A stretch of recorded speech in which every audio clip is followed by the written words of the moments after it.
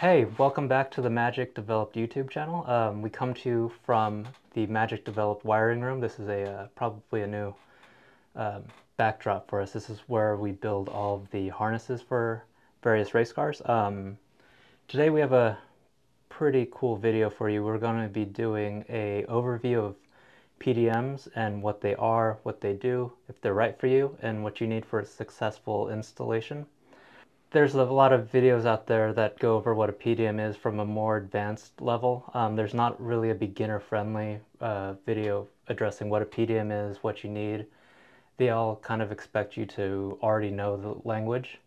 So we have Justin with us, and he's going to be going over some viewer questions about what a PDM is and if it's right for you. So first of all, Brian S. wants to know, what is a PDM? So PDM, on the most basic engineering breakdown, is a power distribution module. That is what PDM actually stands for. The easiest way to have someone understand it is it essentially is replacing your relay and fuse box for most of the AIM units. There's also a couple other PDMs and power switching modules, which we'll go over as well, that have a slightly different function and can handle slightly different things. Essentially, what you are doing is, instead of using mechanical devices like relays and fuses to power items inside your car, you are using logic-based or code-based thought processes to determine how power is going to be spread out through the car. And then they can also kind of diagnose things if there's an open circuit somewhere. Yep, yeah, the joys with code-based logic processes is all PDMs will have a diag function. They will notify you if there is a short to chassis. They'll let you know if there is an overdraw on the channel. That's crucial for things like fuel pumps, most pumps kind of things. Once they start dying, the amp load really starts to go up. So you can catch a fuel pump dying, you can catch a couple other devices dying, and it also let you know if there's an open circuit. AIM, for instance, can distinguish between a open circuit if there's supposed to be a load there when the channel is turned on and it's not, or a short circuit where as soon as you turn the channel on, it immediately drops, it immediately goes way too high on amp pool or something like that. Catch it, shut it down. If you would like to program a amount of retries, you can, but it really helps with diagnosis as well. Amanda wants to know if this makes your car go faster. In a real world situation, the answer is no. This isn't like a magic pill that will find lap speed in the car.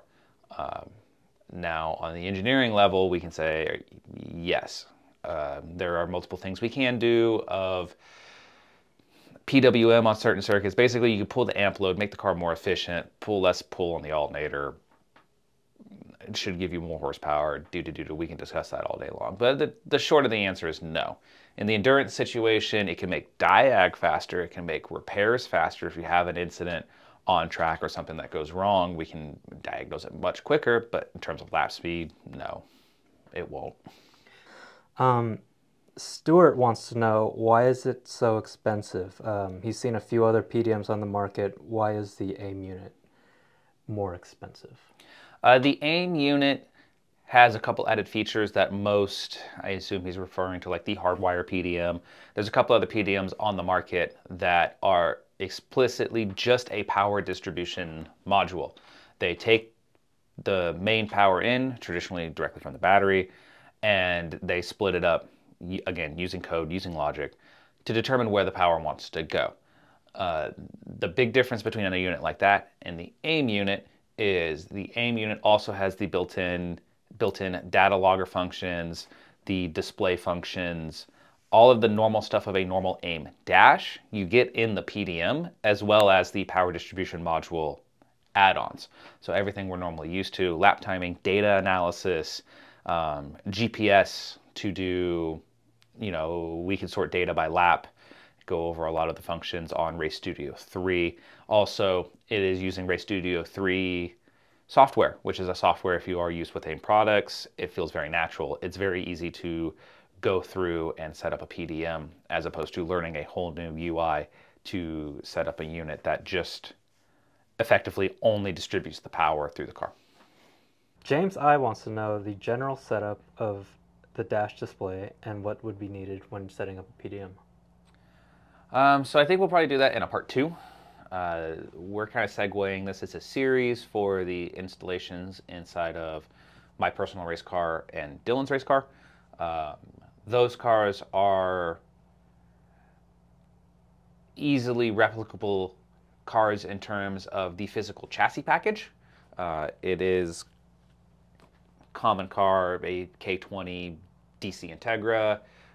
Mine is a little bit less common, with it being a secret motor that we haven't talked about yet in my old Miata chassis. Those will be great platforms to show how a PDM can transform cars that are relatively basic at the end of the day. In terms of general configurations and displays, we'll probably have a couple examples there. We'll do a screen overlay on Race Studio 3. For items like our configurations, probably versus like the 72 configuration, which is an endurance car. There's a lot more things going on in there.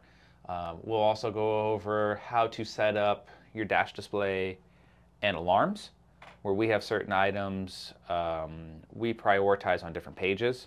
We really like to let the drivers drive the car. And in reality, when something becomes important, you should probably let them know.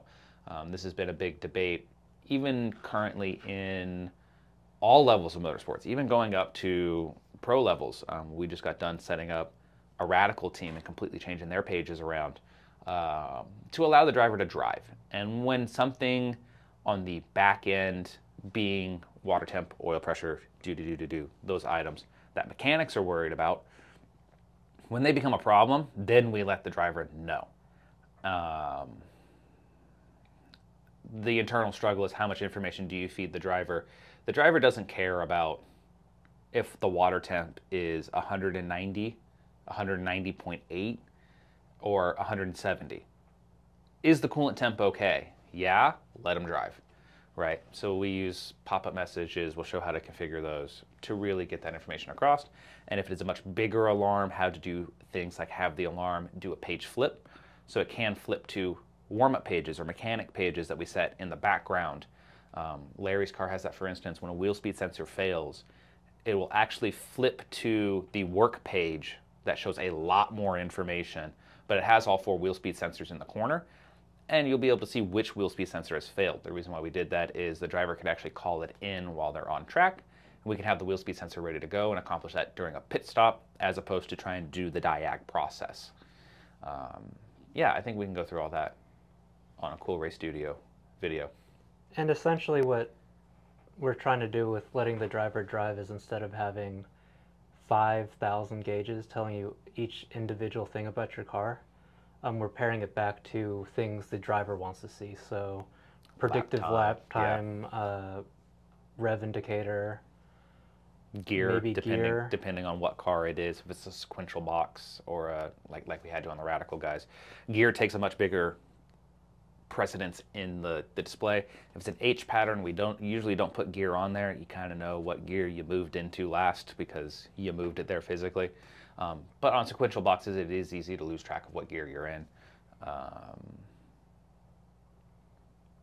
Yeah, yeah, it's essentially pairing back your A-pillar gauge pods, your bezel gauge pods, into one little screen that'll just show exactly what the driver wants. That's fully customizable by the team and fully customizable by the driver.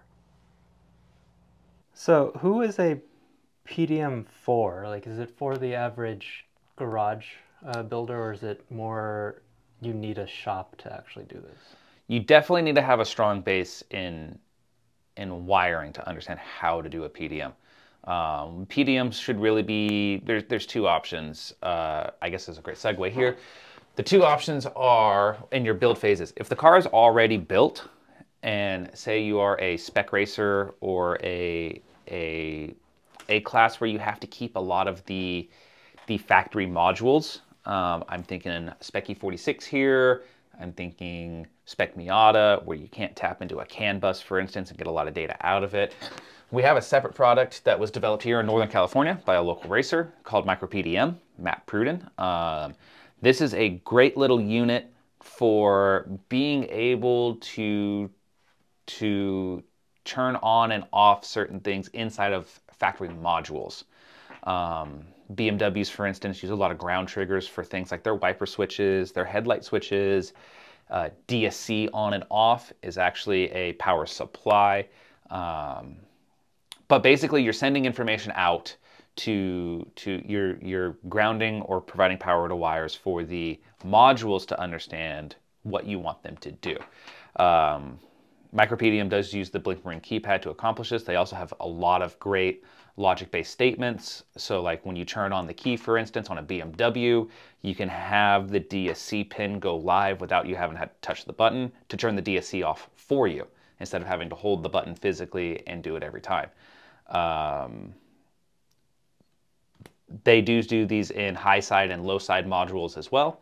That's important because you need to figure out Japanese cars, for instance, like to high side everything, meaning provide power to the module to turn it on or off to change the state, where European cars really like to low side, which means provide ground. So once the module sees ground on that wire, that it will change the state as needed.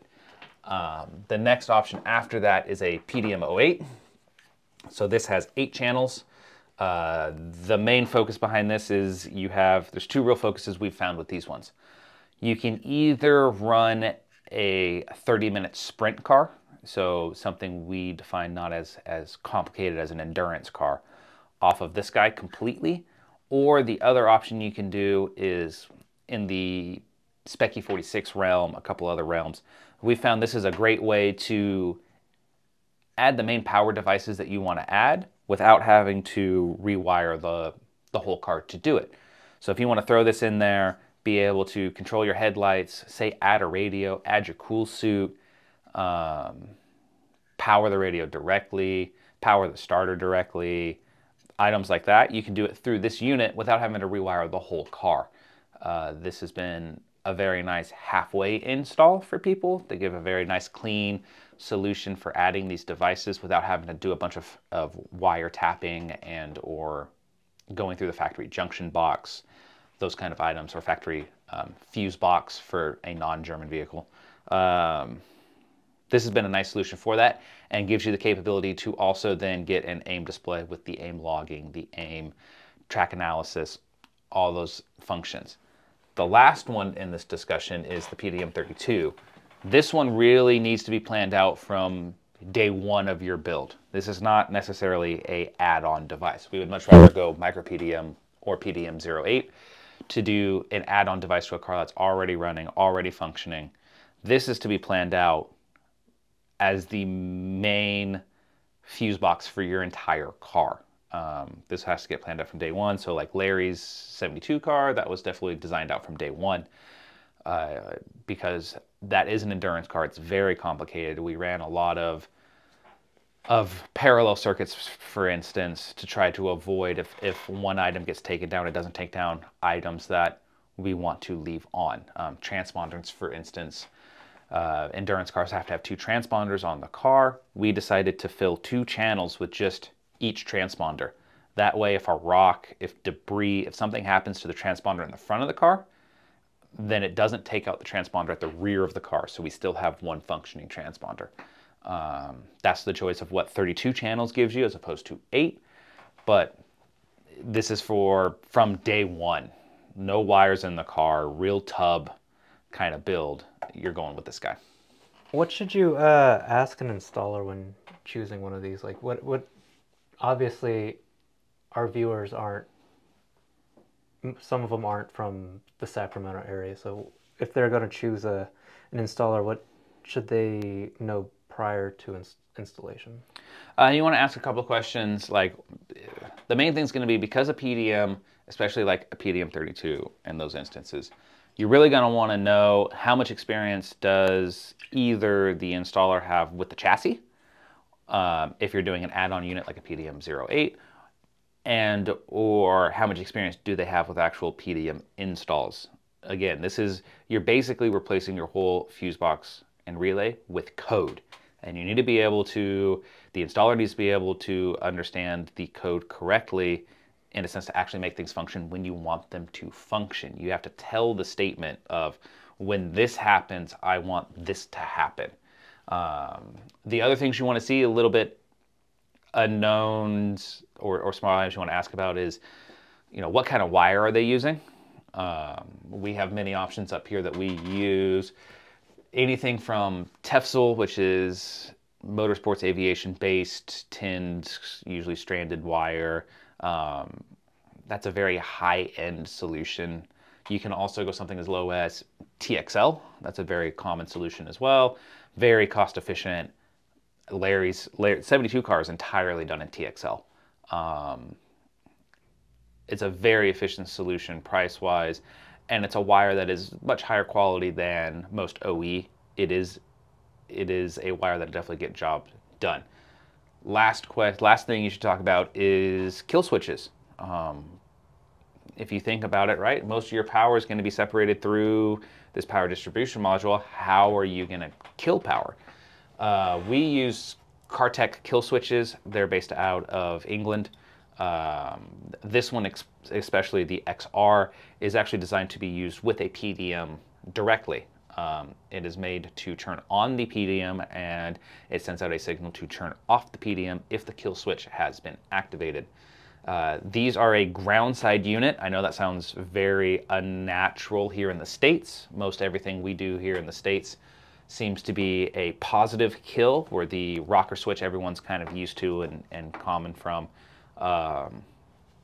kill the power, and how the power gets moved. It basically cuts the power in between the battery and all the devices in the car.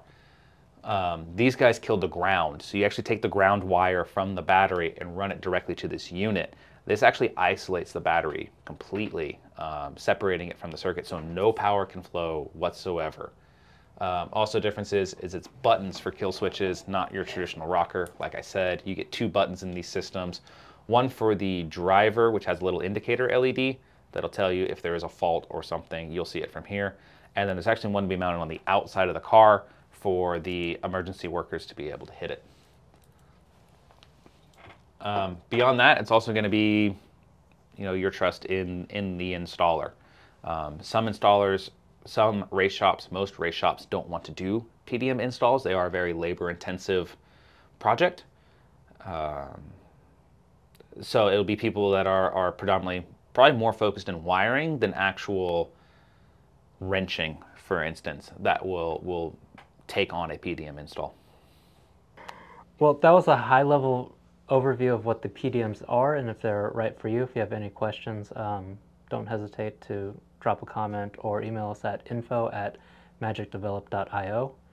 We'll be happy to answer your questions, and if you are outside of the Sacramento area, we can maybe point you in the directions of a reputable installer if you are interested in a PDM. If you are in Sacramento, again, drop us an email and we can get you sorted out. And if you want to buy any AIM products for your own builds, hit us up.